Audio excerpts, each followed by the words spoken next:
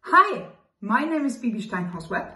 I'm the director of the Select Group Women's Professional Game within PGMWell, and together with the help of some colleagues, we would like to provide you an overview of the law changes for season 23-24 and give you some advice and guidance around their application. Let's start with Law 3, the players. This change clarifies when the referee should take action against an extra person on the field of play when a goal is scored. The referee should only take action when the additional person on the field of play has an impact on play. So, for example, a substitute of the team who scores a goal encroaches onto the field of play but does not impact play should not be penalized. The goal should be awarded and a yellow card for entering the field of play without the permission of the referee can still be given. Let's continue with Law 6, the other match officials. Increasingly, many major finals see a reserve assistant referee being appointed, also known as fifth official. These officials are full members of the refereeing team, and the change in law permits them to assist the referee in the same way than all the other on-field officials. The IFAB has been closely looking at ways to enhance effective playing time and has amended Law 7, which is the duration of the match. To emphasise the significant impact that goal celebrations have in terms of restarting the match, allowance for additional time now includes goal celebrations as a separate bullet point. Effective playing time and delaying tactics are amongst the key points of emphasis across season 23-24 in all competitions. Law 10 typically comes into play when cup matches are to be decided. The IFAB is keen to develop a more football-friendly language, and so what was kicked from the penalty mark is now referred to as penalties or penalty shootout. In addition to the change in language, there is a practical change too.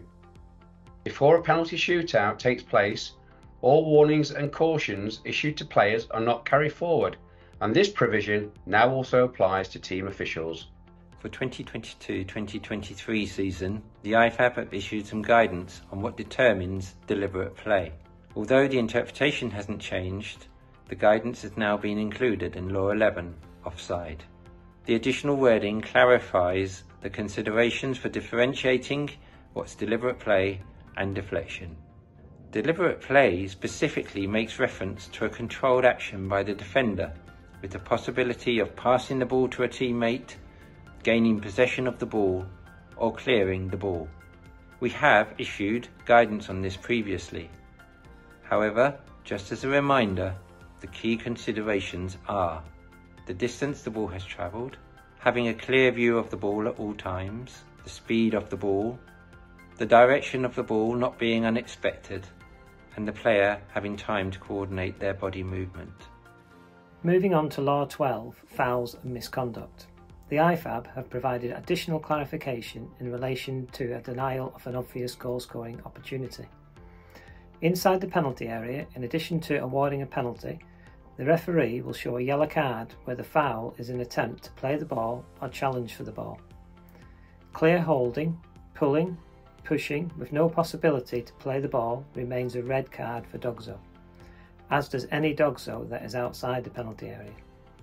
In addition, the IFAB have clarified that if someone from the technical area, substitute, substituted player, sent off player or team official cannot be identified by the match officials, the senior team coach will receive the sanction. However, this only applies if the offender is in the surroundings of the technical area and does not apply to offences by players who cannot be identified. So, for example, the offender is warming up close to the corner flag, the coach cannot receive the sanction. Participants' behaviour on the pitch and in the technical area is another key point of emphasis for season 23-24, with match officials playing their part in a whole game approach. Finally, to Law 14, the penalty kick. There has been greater scrutiny on the behaviour of the goalkeeper, and the IFAB have introduced guidance to prevent goalkeepers from showing a lack of respect to the penalty taker. Referees should be proactive in the first place. However, where the goalkeeper behaves in any way that unfairly distracts the kicker or delays the taking of the kick, a yellow card should be issued.